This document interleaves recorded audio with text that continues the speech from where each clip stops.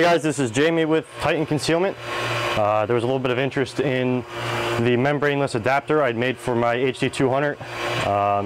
So I'm just going to show a video of how it works, what I needed to make it work and to build it, and then I'll do a quick demonstration of actually making a mold out of it. So what I have here is just a Glock 19 set up for one of my inside the waistband holsters. The frame that we're going to use to create the seal to push down on the kydex around the mold is made from MakerBeam. It's just hobby stuff, extruded aluminum, 1/2 inch wide. You can build all kinds of stuff with that. I just used it to build the frame that is adjustable instead of, you know, the big old extruded aluminum. Now, the only problem with this is that it has no weight. It's very lightweight, and because it's so thin, it is a little flimsy. So if you push down on one corner, the other corner is not going to push down. So what that means is when you go to push down on the kydex and create that seal, it's not going to work all that great. So what I haven't done yet, that I do plan on doing, is just building with a couple more pieces, kind of a bar that comes up, so I can just hold on to it like this, push down all at once, and then hit the switch for my surge tank. That's kind of one of the benefits to the Swift press, is that it doesn't have a surge tank hooked up to it, whereas most of us with an HD200 do have a surge tank hooked up, so you still need to operate that surge tank.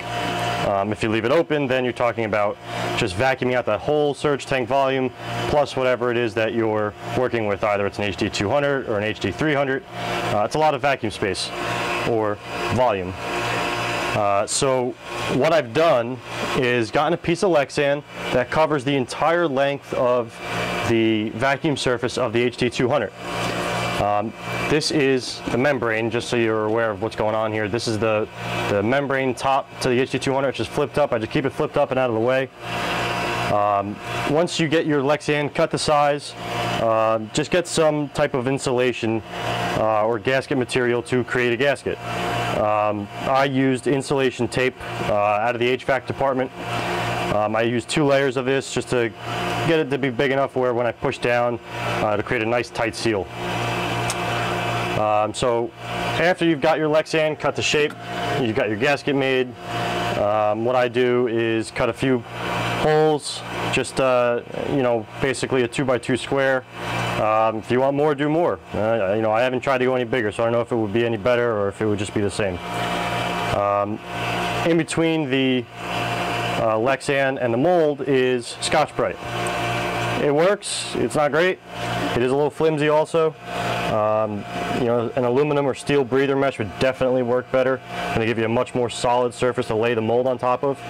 I found that sometimes one side wants to be a little thicker than the other, giving you an issue with where the molds lay next to each other. For the most part, it all works out right in the sight channel, so you're going to fix that anyway. Other than that, there's really no other issues to be aware of.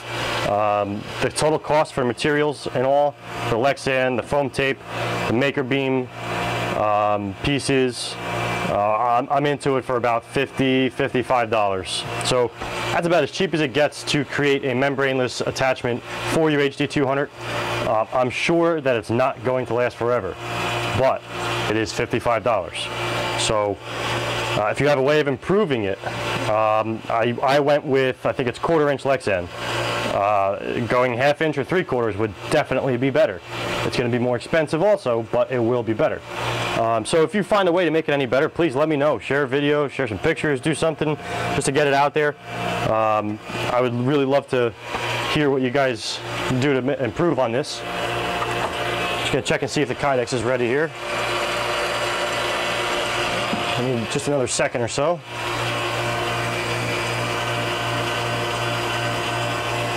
While we're waiting, I'll just describe some other problems you may have with the membraneless former.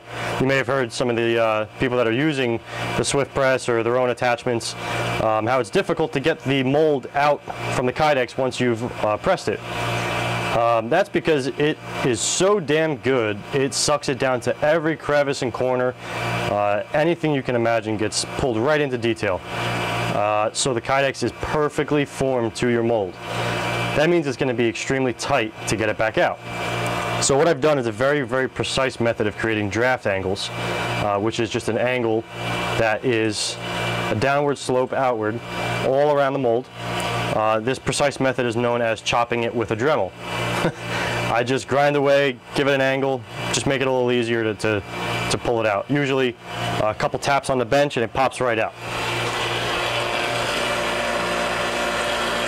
Alright, so we're good now with our Kydex. Let's just lay this down over top.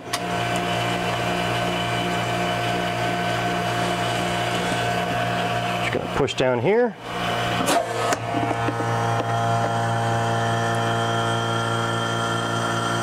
And there you have it.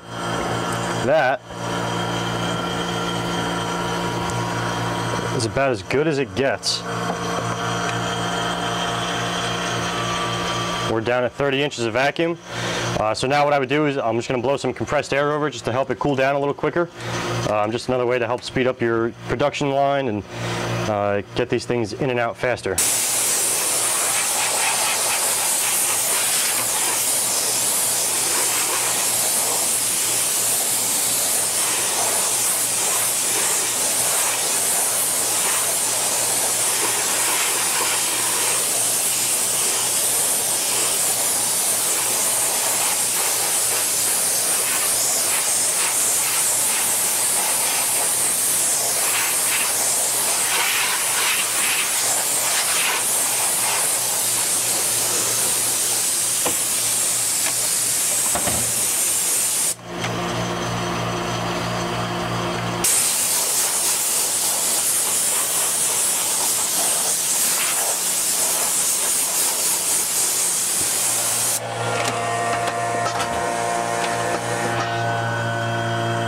So now the vacuum just released.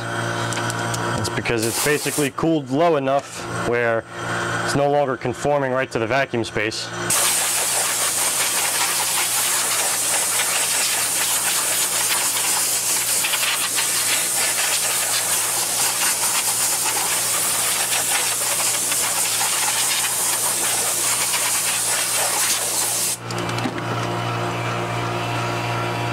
I'd say we're pretty good. Just gonna knock this thing out of here, show you the inside of the mold.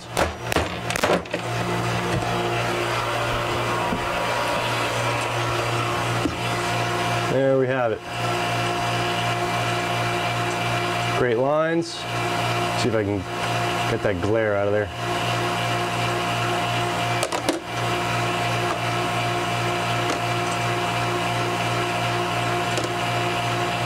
Ah, damn fluorescent lights.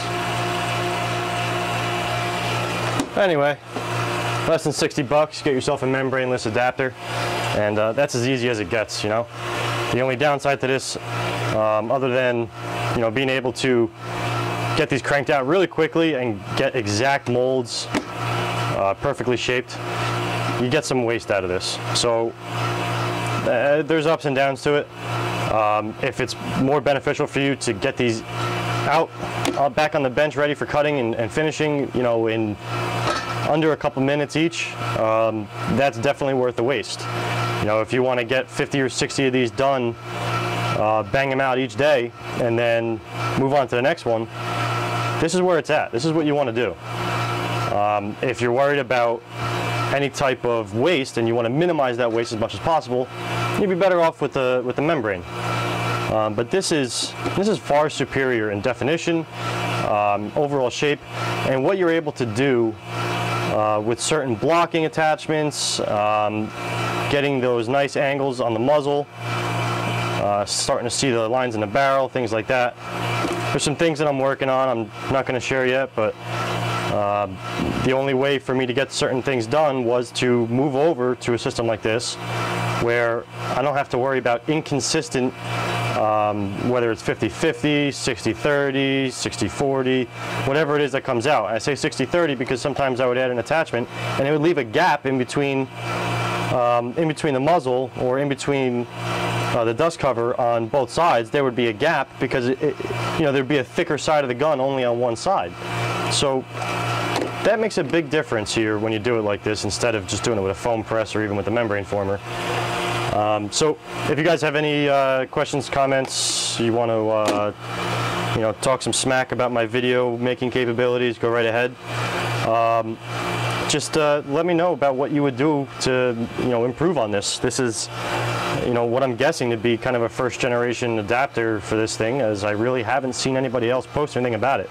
So if it is in fact one of the first ones out there, then just tell me how you would improve it. Let's kind of get this thing better and get it nailed down and make this thing better for everybody. That's what we're all here for. So yeah, drop me a line and let me know what you do to make it better.